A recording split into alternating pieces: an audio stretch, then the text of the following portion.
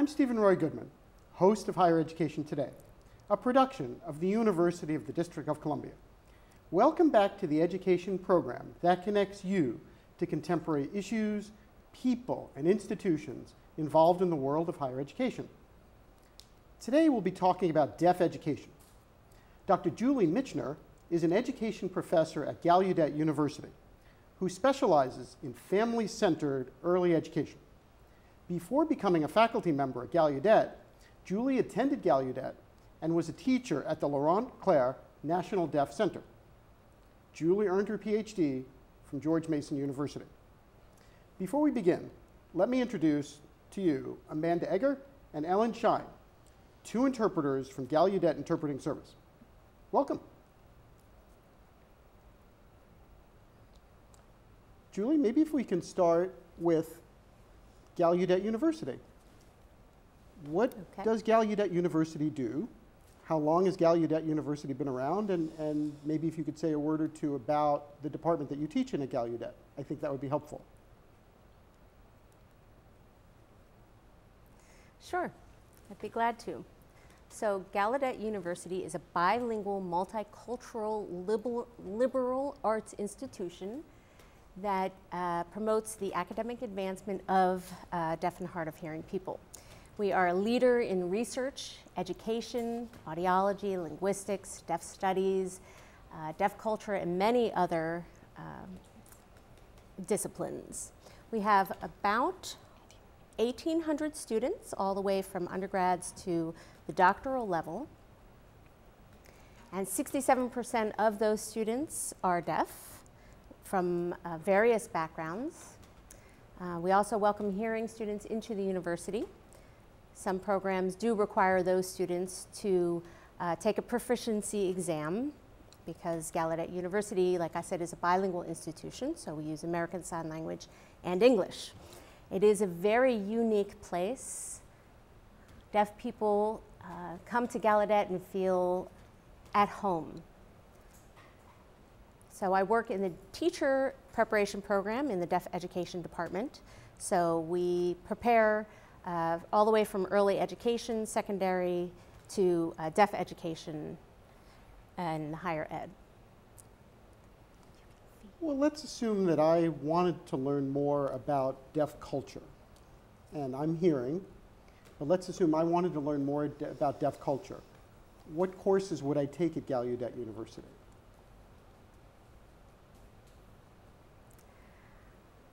Well, Gallaudet University offers a wide range of courses, all the way from American Sign Language 101, just learning how to communicate at a basic level, all the way to advanced.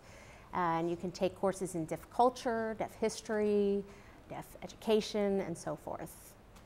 You can also study the linguistics of American Sign Language and see how it's developed, and look at that in conjunction with other languages. So you can really take a variety of courses from different disciplines.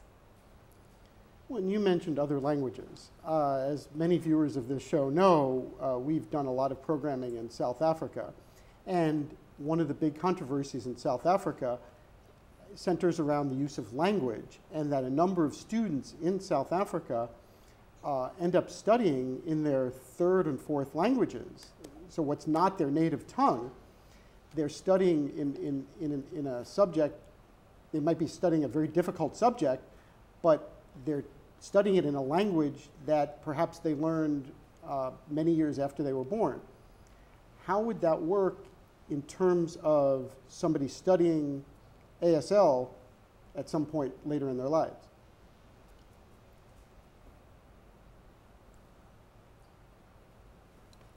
So there has been a lot of research that shows that deaf children benefit from having access to American Sign Language as well as English. So the bilingual approach is very important.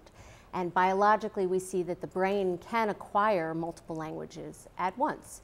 So American Sign Language is a full bona fide language. It is fully accessible to deaf children.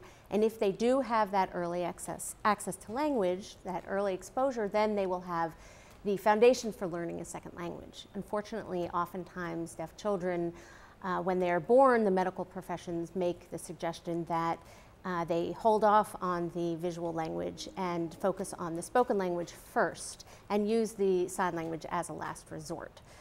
So that's unfortunate, and then those students or children are deprived of a visual language, and once they are exposed are far behind their peers. So it's very important to develop that first language so that they have that foundation.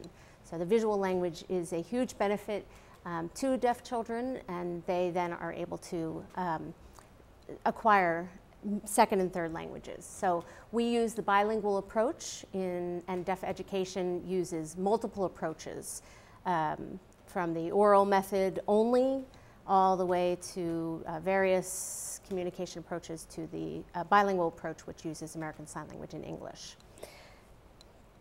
So our teacher prep program emphasizes the bilingual approach, like I said, and we talk about how to use that educational approach as a bridge between American Sign Language and English so that our students can succeed. Now, I realize that you're here representing Gallaudet, but let's assume that I lived in the middle of Indiana and I didn't have access to Gallaudet University. What would I do in terms of my educational background?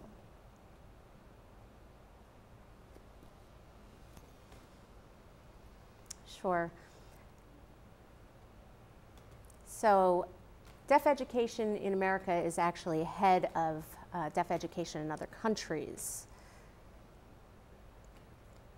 So there is quite a bit of lack of misunderstanding about deaf children and how they are raised, how they need to be educated, but now with technology we're able to reach out to other communities, so rural communities as well as other countries. So each country, of course, has its own sign language, and we would not use American Sign Language with them. We value their own language, and we would recognize their sign language of their country. So that would be the medium for teaching deaf children in another country. But what about a student in the United States who is hard of hearing, and perhaps they had that conversation with the doctor that you referenced a moment ago?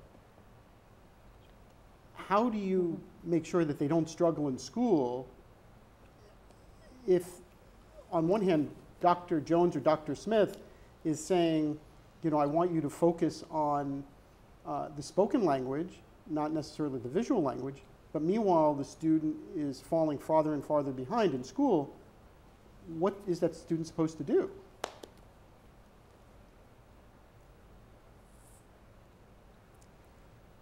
Right. Well, fortunately now we have a lot more research that can support early access to language, as well as spoken language. Many people think that sign language will interfere with the spoken language development, but we have biological evidence that the brain is plastic, you know, has plasticity and is able to acquire those two languages. So we have educational partnerships with families. We invite role models from the deaf community to come in and mentor. So those who have cultural competence and cultural knowledge and have grown up with the culture and the language can mentor those in how to become more visually adept and to acquire the visual language.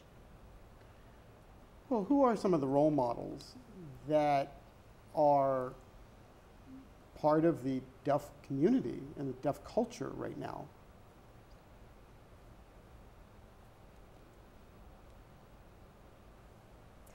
We have a variety of people, so some deaf parents who may be raising deaf children who have a lot of experience in how to raise a deaf child in a visual environment. They are wonderful role models, so in terms of communication, and not only that, but cultural identity and really encouraging a positive view and identity of themselves, as well as knowledge of the community. Then also researchers who are knowledgeable about education in general, deaf education, language and so forth.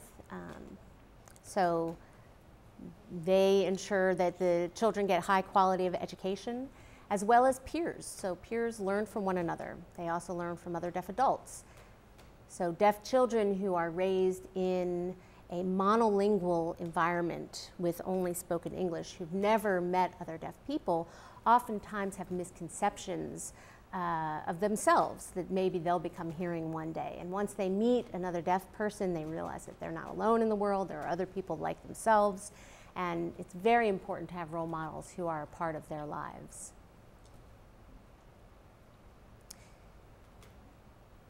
And deaf gain is a concept that we use. Oftentimes people have the pejorative view of deaf people, that they cannot function, that they aren't able to do certain things, and that just isn't the case. And the deaf community really has contributed to the wider world. So we call this deaf gain. So with language research, we understand more about language in general. So there was research on spoken language. Now there's research on sign languages, which has shed light on those spoken languages. Also now we have closed captioning, which is now accessible to the world in general. And so the general world has learned a lot from the deaf community. Can you say a word or two about Helen Keller and Alexander Graham Bell? As I was getting ready for the segment, I kept reading over and over and over again about their influences to the deaf community.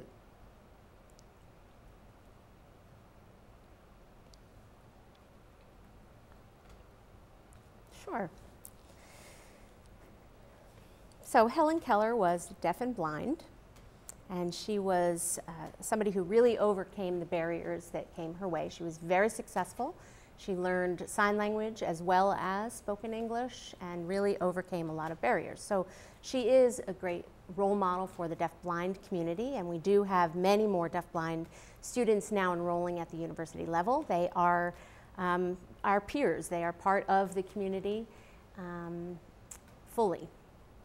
Now, Alexander Graham Bell, really, there's so much to tell, but he was focused on oral education, and he was in support of eugenics, so he really wanted to eradicate deaf people from the earth, and he didn't want to see sign language being used because he believed that that interfered with the development of spoken English. So I'll leave it at that. Fair enough. In terms of sports figures, are there sports figures that some people could look to as kind of role models in the deaf community?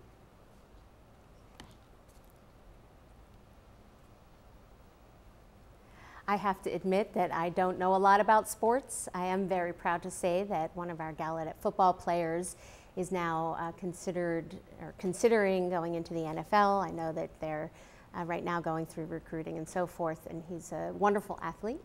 I also know that Curtis Pride, our baseball coach, was a pro baseball player, but don't know a lot else. We also have the Deaf Olympics. So in conjunction with the Hearing Olympics, we have the Deaf Olympics that happens every 4 years. Deaf people from around the world come together to compete with one another.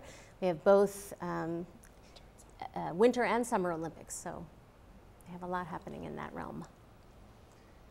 If you don't mind me asking a little bit more about your personal life, would you mind sharing a little bit about the hearing and non-hearing relationships that exist within your family, if that's not too personal a question? No, not at all. So I myself come from a deaf family, so both of my parents are deaf. I have siblings who are also deaf, although I have one sister who is hearing. And my husband is also deaf, who also comes from a deaf family. And it is oftentimes that you see fully deaf families because it is sometimes genetic. I have 2 hearing daughters who are fully bilingual in American Sign Language and spoken English, and they are also bicultural.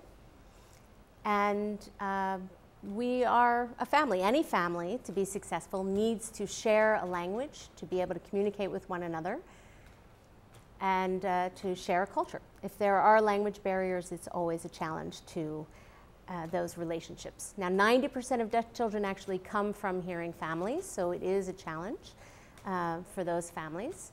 And There's been research on deaf families to see how they interact with their deaf children. So we have learned a lot from those families in terms of visual acuity and attention getting, and we have applied those strategies to the classroom to make sure that communication is fully accessible with those students.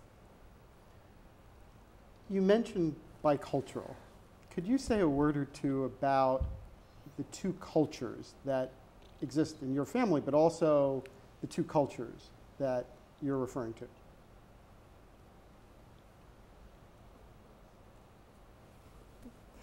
Sure. So in the deaf community, we say the deaf world and the hearing world. So those are the two ends of the spectrum. So the larger society we call the hearing world, and it is where we are obviously involved on a daily basis. And then we also have what we call the deaf world, where we share the same experiences, values, language, and so forth. And it's very important for deaf children to experience both and to be able to have knowledge of both. So we have hearing children who have deaf parents, we call them codas, and they need to develop their own sense of identity so that they know that they are part of both worlds. They are a part of the hearing world as well as the deaf world, so that they can have a healthy self-esteem. So my two girls know that they are part of both communities and both worlds, and they are able to function in both environments. And it is really a strength, and it's a positive thing for them. They have two languages and two cultures, so we see that very much as a benefit for them. Well, in terms of the cultures, one of the ways that this segment came about is I met somebody at a lunch who was telling me about deaf culture a little bit more than I knew. And she was explaining that, that deaf people will often joke that hearing people are a lot less expressive when they communicate. And I hadn't really thought much about that. And as we're even having this discussion today, I'm speaking the way I normally speak, and I'm assuming you're speaking the way that you normally speak, and you're more expressive. Can you explain a little bit more about the roots of that?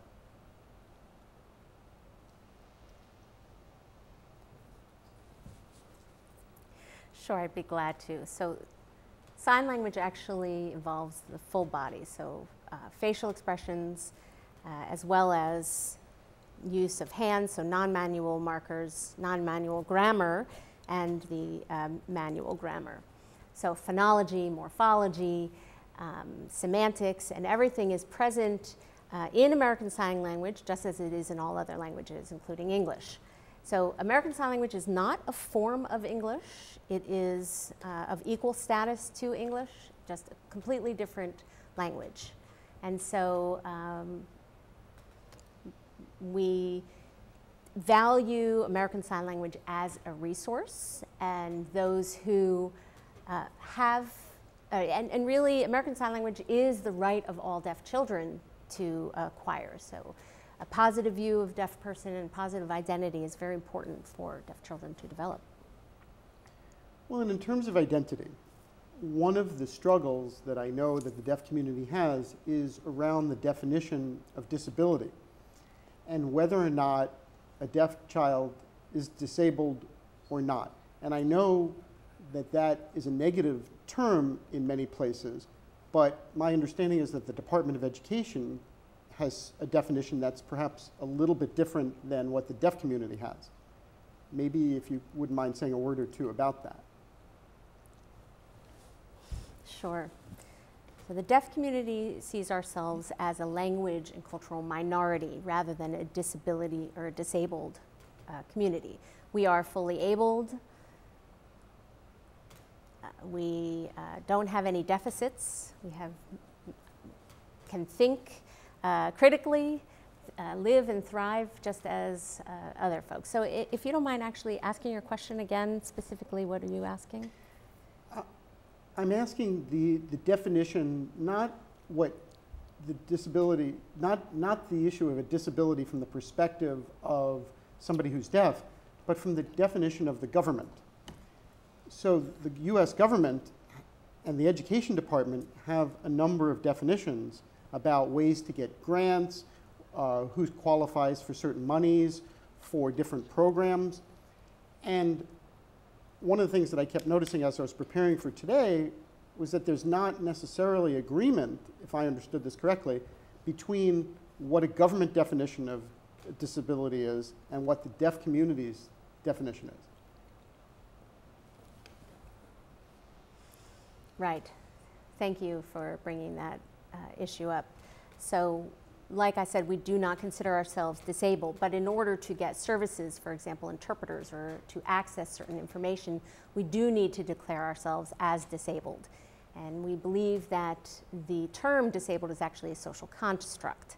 It's not about something that we can't do, it's more about what or how society views us, and they label us disabled. We do not see it from that pejorative perspective. We see it as people who have the full ability to succeed and be full participants in society. Fair enough.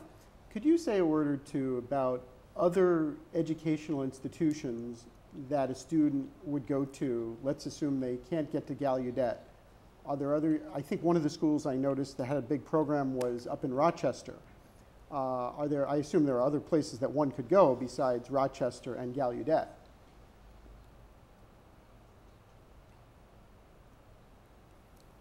Before I mention those other colleges, I would like to talk a bit about K through 12, so infant through high school and so forth. So like I said, there's a range of approaches, from the oral approach to the bilingual approach and many in between. Deaf education is really about how to best educate deaf children. And deaf children as individuals vary greatly. So their family background, their hearing level, their educational experience, so vary tremendously. So there is no one size fits all. And it's important to look at the individual. So we have different settings. We have a mainstream setting where a deaf child may be in a hearing classroom, maybe with some support, like interpreters. Sometimes we have a CART system, which is a captioning system, real-time captioning. So anything that is spoken in the classroom will be shown on the text. Then sometimes note takers can be provided, and other types of accommodations. There are also fully deaf schools, which provide direct communication between peers, from the teachers to the students, and so forth. So most schools for the deaf use the bilingual approach and support the use of both American Sign Language and English and that direct instruction. And the content of those instructions are equal to any other school. And the only difference is the teaching approach and the pedagogy.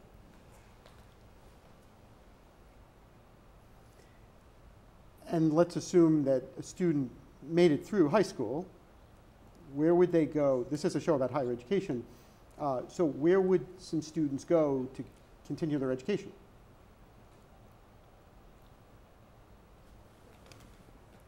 Right, so we do have Gallaudet University, which we hope many others will come to. And then there are other programs as well. So there's programs around the United States. There is Rochester, the National Technological Institute for the Deaf, NTID.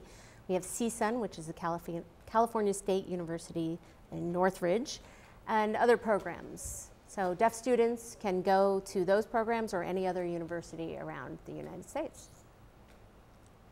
I think that it's very important that wherever they go, they are given full access and accommodated in any way they need. So that they're provided with interpreters or any other way that their environment can be made visual for them. So I can just give you one example of making sure that the environment is visually accessible. So changing the seating arrangement to put everybody in either a U shape or a circle would make it much more accessible so that they could see everyone in the class rather than in rows. And then also for the professor to show a PowerPoint and pause for a moment so that the student can read the PowerPoint and then see what's being said. And anytime there's a discussion in a seminar or so forth, of course the interpreters are a few seconds behind. And it's important to make sure that turn taking is paid attention to so that the deaf person can be involved equally. So we cannot assume that every one size fits all. We need to make sure that we fit the needs of each individual. Well, fair enough. We only have another minute or two left. Is there anything that you would like to add that perhaps I forgot to ask you?